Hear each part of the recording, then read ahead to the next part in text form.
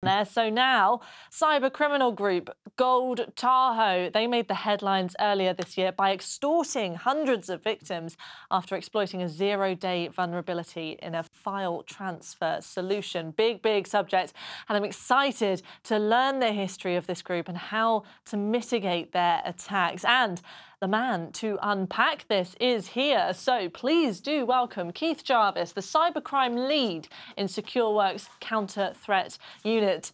You're here. Thank you so much, Keith, for joining us up on the stage. Really looking forward to this one, a very complex subject. Yes, thank you for having me. Well, without further ado, we're going to track on because we've got tons of content to get through, so I'm going to give you the floor. And of course, there's your lovely audience ready for you as well. Absolutely. Thank you so much. So welcome again. My name is Keith Jarvis. I'm a senior security researcher with the CTU TR. I spend most of my time doing malware analysis, threat intelligence analysis, with a focus on financially motivated threat criminals, mostly that operate botnets, but one of the more prolific groups that we monitor is this Gold Tahoe threat group that is responsible for Clout.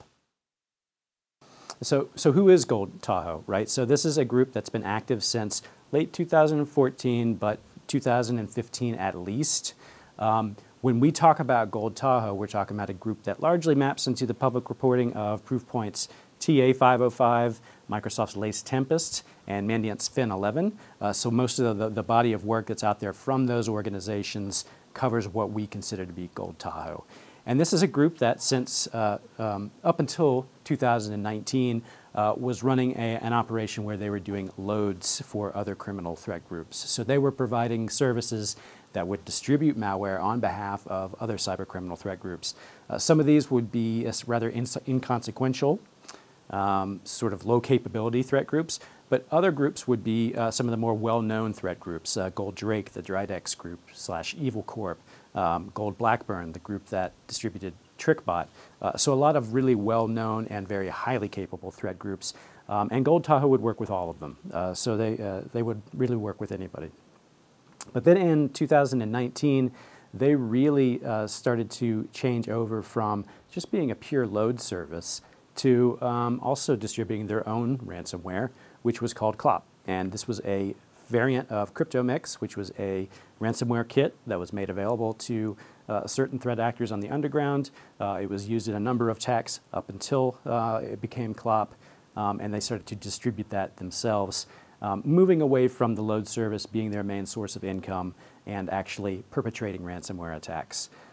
In those first early months and years, they, like many other groups, negotiated those ransoms through emails that were left in the ransom note, but then eventually they got onto the wagon of using a Tor leak site and client payment portal.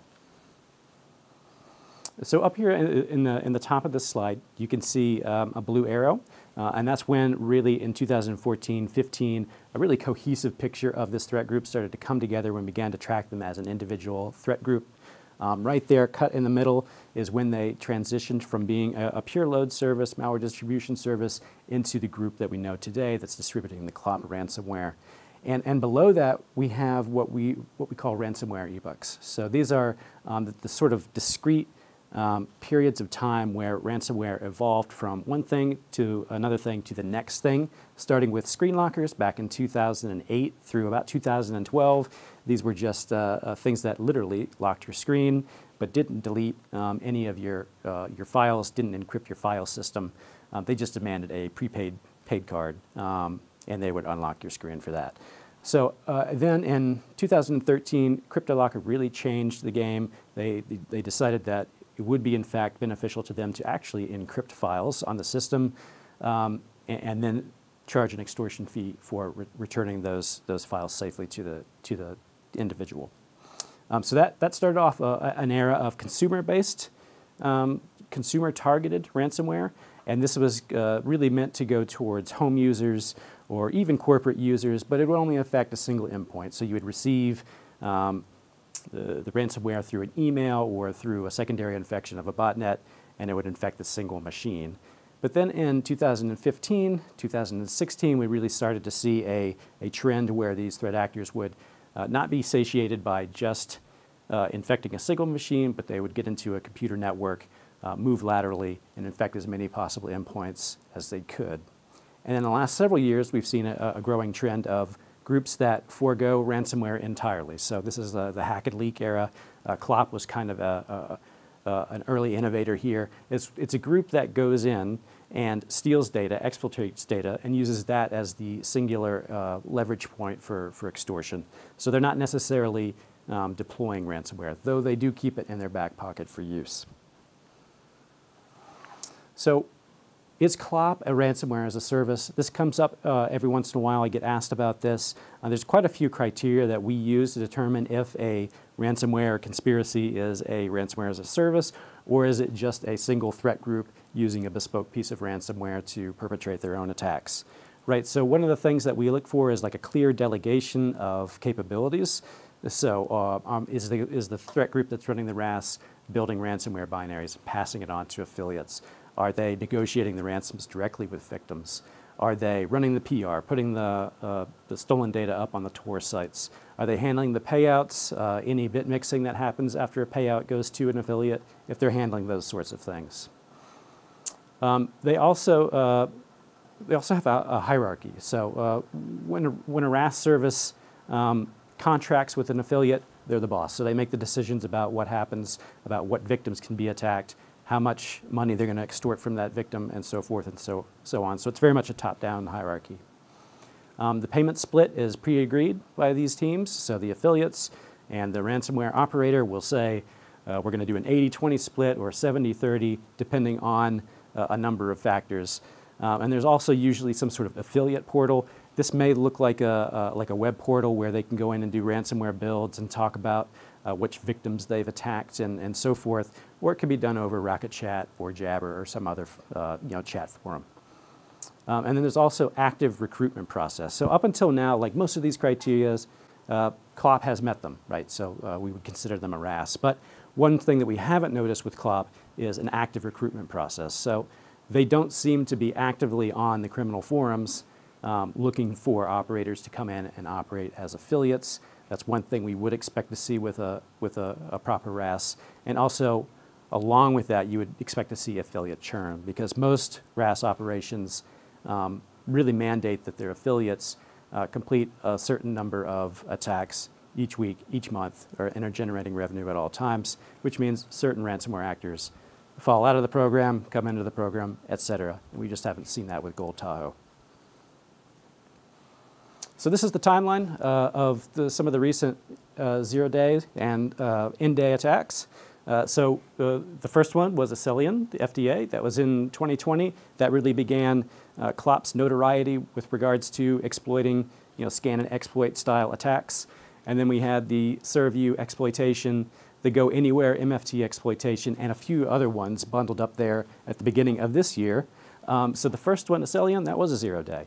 But the ServU exploitation wasn't. It was an in-day vulnerability that had been exploited in early July by a Chinese threat group and some other threat groups. So they picked up on it several months after it had been out there. The same with Go Anywhere.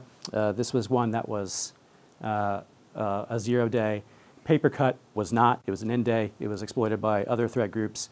And then the Move It Transfer, the big one that we're talking about, was also a zero-day. So you can see here, this is the number of victims that are posted on their name and shame site. And you can see each one of these red lines is where one of these attacks happened. And you can see a surge in victims published on each one of these that correlates with each one of those vulnerabilities. You can see the biggest surge here at the end. That was Move It. The second largest surge back there was the Go Anywhere and Papercut vulnerabilities, et cetera. And you can see it sort of work cyclically as they're able to exploit each one of these vulnerabilities. So one way to explain that cyclical nature of that is how they attack. So the preparation phase is when they will identify victims. They will procure a zero-day or an end-day vulnerability, and they'll begin to scan the internet and identify a list of victims. Exploitation is when they actually go in and attack the system and exfiltrate the data. And then there's a triage phase where they will identify who the victims are, what kind of data is necessary to be published, and then finally the long tail of extortion, where they're actually going to individual victims and trying to figure out what they're willing to pay. So an anatomy of an attack. Gold Tahoe has different styles.